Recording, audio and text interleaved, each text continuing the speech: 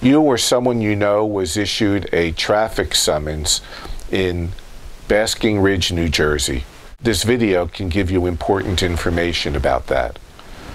A driver who is charged in New Jersey with passing a stopped school bus is facing very serious consequences. Among them include being assessed 5 motor vehicle points for that infraction.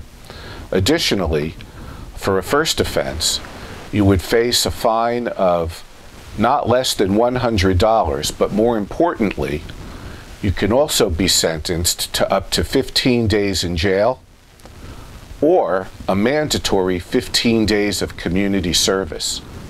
For a second offense, you would again be assessed 5 motor vehicle points.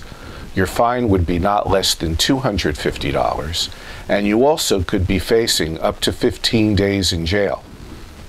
This is obviously because the legislature deemed it very important that young children be safe when they're exiting or entering a school bus. But there are many technical requirements for the prosecution to prove this case.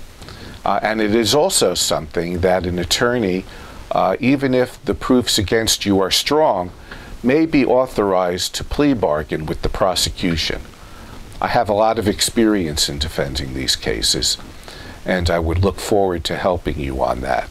I'm Richard R. Uslan, for over 30 years providing statewide services for people charged with crimes, DWI, and all municipal court offenses.